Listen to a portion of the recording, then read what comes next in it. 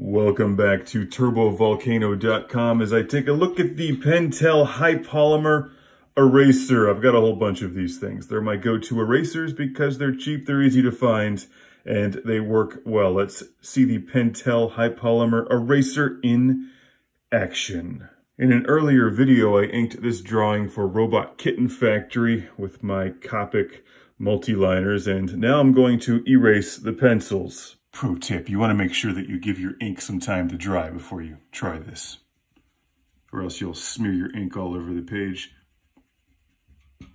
And the pencils are gone. Results may vary depending on what ink you're using. The Copic ink is pretty tough, so it can withstand the erasers. These are just good all-purpose erasers, and I recommend them.